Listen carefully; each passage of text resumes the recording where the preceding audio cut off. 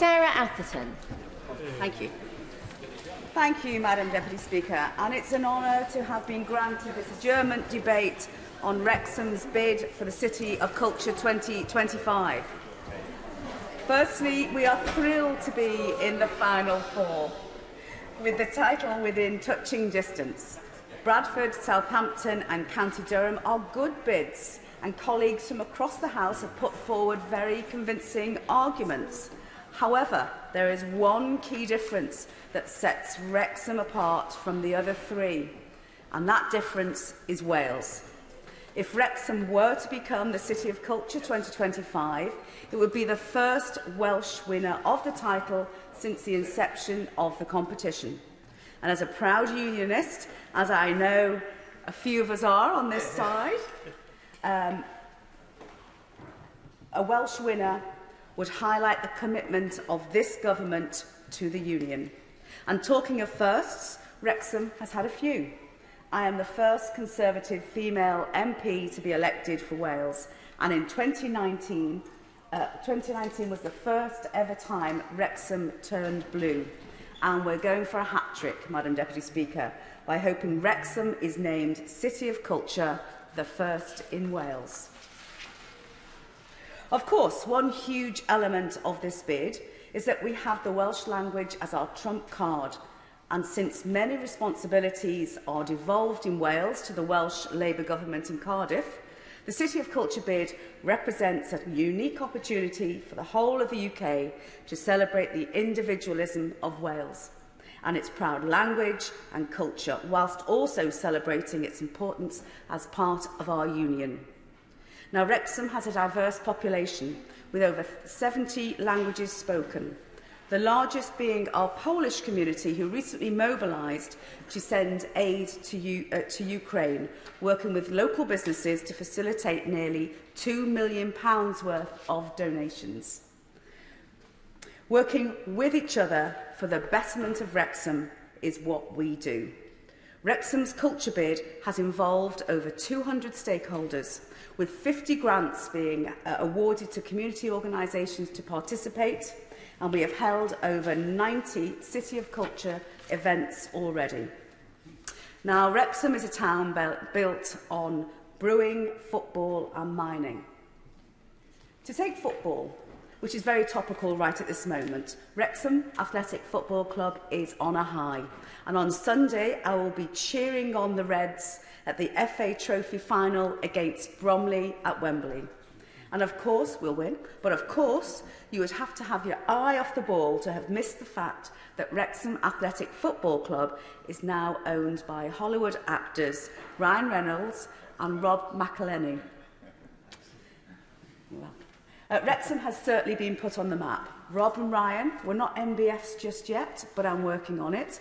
Rob and Ryan know the importance. I beg to move this House to now adjourn. The question is this House to now adjourn. Sarah Atherton. Rob and Ryan, my NBFs nearly. They know the importance of football to Wrexham and want to nurture and champion that. And as the Minister knows from a visit a while back, the home of Wrexham Athletic Football Club is the historical racecourse ground and is in some ways the headquarters of our town. The racecourse ground is the oldest international football ground in the world and has been used to host international matches. When Wales hosted the Rugby World Cup in 1999, the Wrexham racecourse was filled with over 16,000 fans from around the world. International games have not been seen on that scale since, mainly because the capacity no longer allows this. And like everyone in Wrexham and the whole of North Wales, I am passionate about returning international sporting events to North Wales. The redevelopment of the historic Cop Stand, which I am campaigning for as part of Wrexham's Levelling Up Fund bid, will allow for an extra 5,500 spectators, which will then permit the hosting of international sporting events. And Madam Deputy Speaker, if you'd like to sign our petition, please click on to change.org for the redevelopment of the racecourse stand to create a stadium for the North. All signatures welcome. Our aim is to make Wrexham the home of Welsh football. Hollywood investment, the arrival of the National Football Museum for Wales, commitment by the Welsh FA, and the redevelopment of the Cop Stand, fingers crossed, could all make this a reality. Another founding pillar of Wrexham is brewing. Wrexham Lager was founded in 1881 and is the staple of the town. It is steeped in fascinating history, and as a former brewer myself, Wrexham Lager is not only close to my heart, but my taste buds. The brewery exemplifies Wrexham's business and trading prowess. It was one of the first international exports from Wrexham, imported to the Americas in the 1800s, served as the only beer on the Titanic. It went down well. And is a firm favourite of the Royal Navy. And that brings me nicely onto the significance of Wrexham's military history. A military town with a proud veteran community of which I am one. Hightown Barracks was the home of the Royal Welsh Fusiliers dating back to 1689. And Hightown Barracks was only to billet a residual military presence until last year, when the MOD recognised Wrexham's military significance and returned a reserve unit of the Royal Welsh back to Hightown Barracks under the Future Soldier Programme. I'm grateful to the Secretary of State for Defence, my right honourable friend for Weir and Preston North, for affirming his commitment to Wrexham and North Wales. On the final pillar of Wrexham, as I see it, I must mention the importance of mining to Wrexham. Wrexham is a proud mining town, which was rocked in 1934 by the Gresford mining disaster, where 266 men lost their lives. And we are fiercely proud of our mining heritage and look forward to commemorating this further in the future. And finally, I would like to touch on Wrexham's potential. Wrexham is brimming with talent, especially STEM expertise. Wockhardt UK won the UK government's contract to bottle the AstraZeneca vaccine at the start of the pandemic. Wrexham is hugely proud to have played a part in the whole of the UK vaccine programme. The vaccine was produced in England, bottled in Wales, trialled in Northern Ireland and rolled out in Scotland. And with a growing industrial estate due to ever-increasing inward investment and soon to be the largest in the United Kingdom, Wrexham will be the envy of the world and be known for its STEM innovation, manufacturing and skills. And we are growing our own talent with Wrexham's Glendower University and Coleg Cambria, both in the town. And we have ever-increasing number of job vacancies on offer. Furthering our homegrown talent, we have expanded our healthcare training in Wrexham. For example, our new nursing campus at the university and nursing cadet training at the college, all of whom train at our local hospital, the Wrexham Mailer, where I trained as a nurse some decades ago and returned during the pandemic. In terms of art, music and tourism, Wrexham has a mass on offer. Only last week, it was announced that T-Pow had been shortlisted for Art Fund Museum of the Year. And 2 weeks ago, 15,000 people descended on Wrexham to enjoy the Focus Wales Music Festival, which showcased emerging Welsh talent. And crowds have always been attracted to our UNESCO heritage site, the Pontysachdy Viaduct, which recently received £13 million of UK government levelling up fund investment to ensure its future. And many more enjoy the grand house of Erddig and Chirk Castle. In fact, of the 7 wonders of Wales, 3 are in Wrexham. St Giles's Church dates back to the 15th century, the yew trees of Atherton and the bells of Gresford Church, where I got married. And I would like to put on record my thanks to the UK government for already committing in the Levelling Up Fund white paper to moving civil service jobs to Wrexham. With the CPS and HMP Berwyn nearby, I am pleased that the Ministry of Justice is setting up a hub and that is starting to develop. And to sum up, Madam Deputy Speaker, the benefits of Wrexham of being named City of Culture 2025 are endless. It would bring recognition to our beautiful town, unmatched investment, something Wrexham has not seen for 20 years, and strengthen our union. And when I got elected in 2019, my goal was to put Wrexham on the map. Decades of Labour neglect left Wrexham deflated. There will never be a better moment for Wrexham to be recognised as a hidden gem, brimming with history, pride, potential and passion. To me, the bid of City of Culture is not only about historical accolades or how many famous singers, architects or artists came from a place. It's about what Wrexham is achieving now and can achieve. It's about its people and its potential. And Wrexham has that in bucket loads. It just needs someone to unlock it. And this government has the key to do that. Wrexham, we rise together. Diolch yn fawr. It is Nigel Hudson. Well, thank you, Madam Deputy Speaker, and I thank my honourable friend, the member for Wrexham, for securing this debate. And she is rightly championing Wrexham, as she always does, and is justly proud that the county borough was the only place in Wales, as she said, that was shortlisted in this fierce competition for the highly coveted UK City of Culture title. The title, previously held by Derry, Londonderry, Hull and currently Coventry, is a growing prize and a record 20 places applied this year.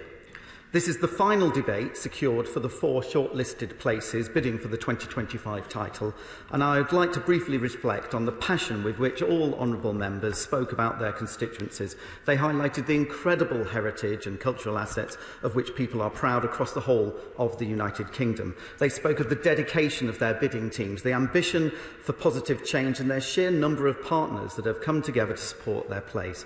And while this is a competition, it is worth acknowledging the transformative power of culture in all places, not just the winners. And this is why the UK City of Culture programme is a key part of DCMS's efforts to level up opportunity right across the UK.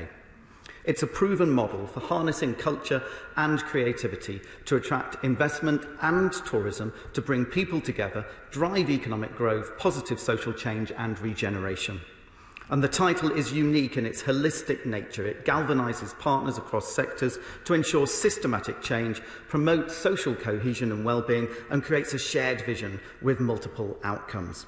The competition was inspired by the success of Liverpool when it had the European Capital of Culture in 2008, and it was designed and is delivered by DCMS in collaboration with the devolved administrations. This government has recently announced that it will be a permanent quadrennial competition continuing in 2029 and beyond, and I'm delighted that some of the unsuccessful bidders in the current competition have already declared their intention to bid again for the 2029 title.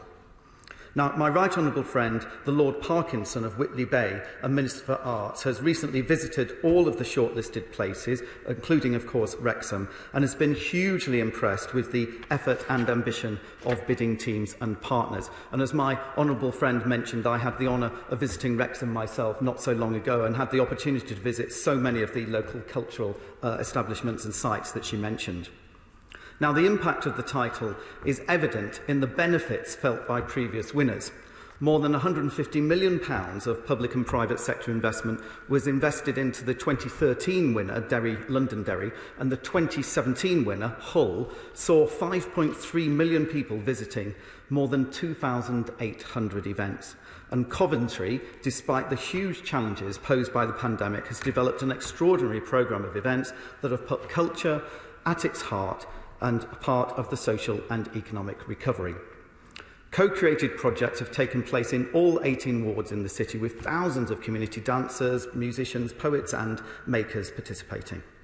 And the city has seen more than £172 million invested in the likes of music concerts, public art displays, the new Telegraph Hotel, a new children's play area in the city centre and improvements to public transport.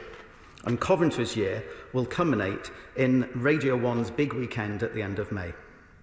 It's no wonder, therefore, that there were more initial applications for the 2025 title than ever before.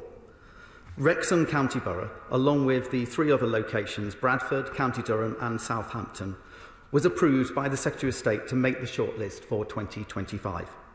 All the bids have been scrutinised by the Expert Advisory Panel, which is chaired by Sir Phil Redmond, and will be continuing to assess the finalists against criteria such as placemaking, levelling up, UK and international cooperation, opening up access to culture and creating a lasting legacy. And the panel has now visited the shortlist and will make their final recommendation to DCMS ministers following a presentation from each place this very week. And the winner will then be announced in Coventry later this month.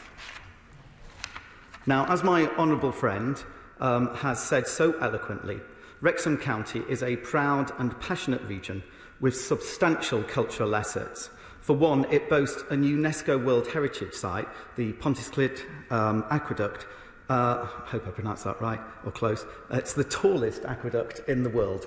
And the colour splash on the bid team logo represents coal dust as a tribute to Wrexham's industrial past, as my honourable friend mentioned. And while the colours used are to represent the vibrancy and diversity of everyone who lives, works and plays in Wrexham. Wrexham is indeed world-renowned for its textiles, bricks, beer, mining and much else, and of course is also home to the world's third oldest professional football team, AFC Wrexham, and the club's recent takeover has attracted immense international interest and support. Now, unfortunately, Madam Deputy Speaker, I last visited Wrexham just before the acquisition of Wrexham Football Club by Hollywood stars Ryan Reynolds and Rob McElhenney, and therefore also missed out on the opportunity to visit the emerging major tourist attraction that is the urinal in the gents' toilets, which was a gift to Rob on his birthday from Ryan Reynolds, and I'm sure and confident that this major cultural attraction will form the centrepiece of the 2025 City of Culture bid, or maybe not, but they gave me the opportunity to talk about urinals in the Chamber of the House of Commons, Madam Deputy Speaker, so I took that opportunity. Now, of course, Wrexham is a place of myth and legend. It's a place filled with music and homegrown talent, and I know that Focus Wales, one of the UK's leading music showcase festivals, welcomes over 15,000 international artists, industry leaders and music fans from across the world to the county every single year. And Wrexham's UK City of Culture bid is led by the County Council alongside partners from local businesses to National Trust Wales and Transport for Wales. Wrexham's vision for 2025 includes celebrating the region's cultural diversity and becoming the UK capital of play. And I'm told that on the panel's visit to Wrexham, the chair, Sir Philip Redmond, was persuaded by young people to even take a turn on a zip wire. Now, the bid also aims to establish Wrexham as the home of football in Wales, the North Wales Centre for Trade and Events, leaders in innovation, and to promote the Welsh language and heritage. Wrexham's bid celebrates local and national heritage. As part of the bid process, the Borough Council awarded over 50 grants of up to £1,000 to individuals and organisations to host a multitude of events and projects to promote the county. And planned activities include the recreation of the historic Wrexham Tailor's Quilt, a power chair football event to highlight Wrexham's inclusive environment for disability sports, and a special fusion event with African and Welsh food, fashion and music. Now, as outlined in their website, the team also aims to establish a permanent, long-lasting legacy of socio-economic benefits beyond their 2025 year, improving health and well-being and educational outcomes. And as the only Welsh region in the competition, the team anticipates that should the bid be successful, it would have a positive impact on neighbouring regions such as Denbighshire, Flintshire and Powys, and more broadly across Wales. And in Wrexham itself, regeneration of infrastructure and the discussed public spaces is a priority. Now, as the competition goes from strength to strength, for the first time, the 8 long-listed places from across the UK received a £40,000 grant each to support their application ahead of the shortlisting stage. And this was intended to level the playing field, reduce the burden on the bidders and help them to develop scalable plans. And I would like to take this opportunity to thank all bidding places for participating in this competition. As I alluded to earlier, there are clear benefits to all places that bid. This was evident from the visits that have recently taken place to all the shortlisted places.